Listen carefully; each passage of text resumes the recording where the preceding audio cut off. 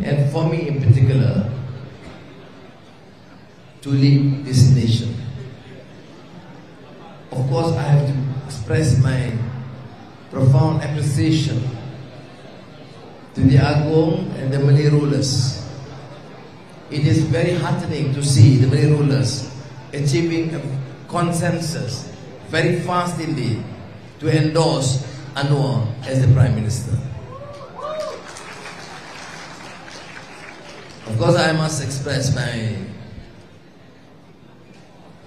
full gratitude, appreciation, love and affection to Azizah and the family, followed by reformists, friends, including from the DAP and Amanah Keadilan, for their steadfastness, fighting, struggling together for decades to achieve this change. This is a unity government. It transcends beyond keadilan or DAP or Amanah or OPCO or Pakatan Harapan. Our intention is to ensure that we have stability and focus on the economy. And to achieve that end, we are appreciative of the fact that we have now a full commitment from the 30 MPs from Barisan Nasional. And today, the Premier of Sarawak, Abang Duhari, was firm in the commitment that he and the GPS would be part and parcel of the unity government. So we have truly a convincing majority, together with other parties like Warisan Muda and the PBM from Julaf.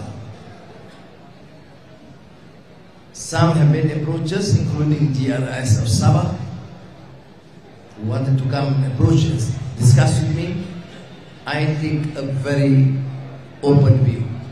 This is a national unity government. All are welcome, on condition you accept the fundamental rules of good governance, no corruption, and Malaysia for all Malaysians. But I need to reiterate the confusion caused in the midst of this mudslinging and scurrilous attacks during the campaign.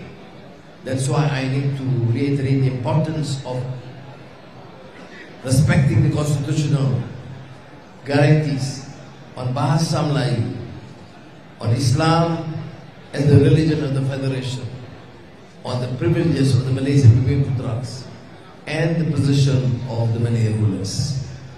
Notwithstanding, Malaysia is more than 6 decades old.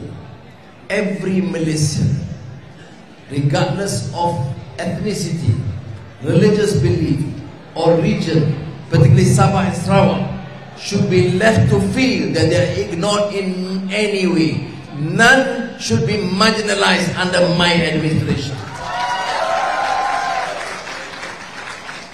And finally, the focus is on the economy. It is reassuring indeed. Today, you have seen the surge in the stock market and the strengthening of the ringgit. Let us now focus on the economy and do whatever it takes to revive so that the welfare of the rakyat, particularly the poor and the marginalized, will be protected. I've also announced that Monday will be public holiday. Terima kasih.